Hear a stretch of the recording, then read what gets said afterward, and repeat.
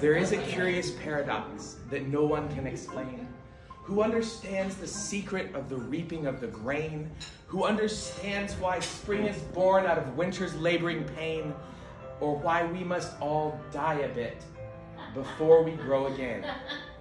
I do not know the answer. I merely know it's true. I'm thankful for the adversity in my life and the good things too. With apologies to the Fantastics. That's one of my favorite, most of it.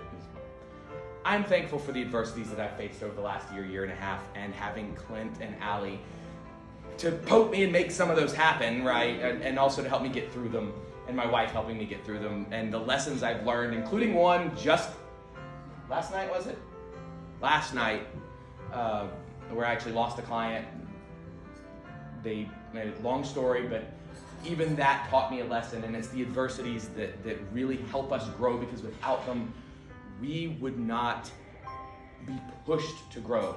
Without a hurt, the heart is hollow.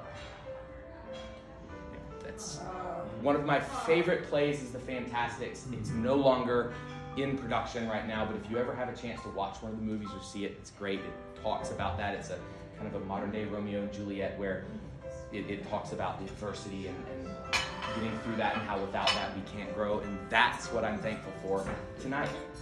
Thank you. All right.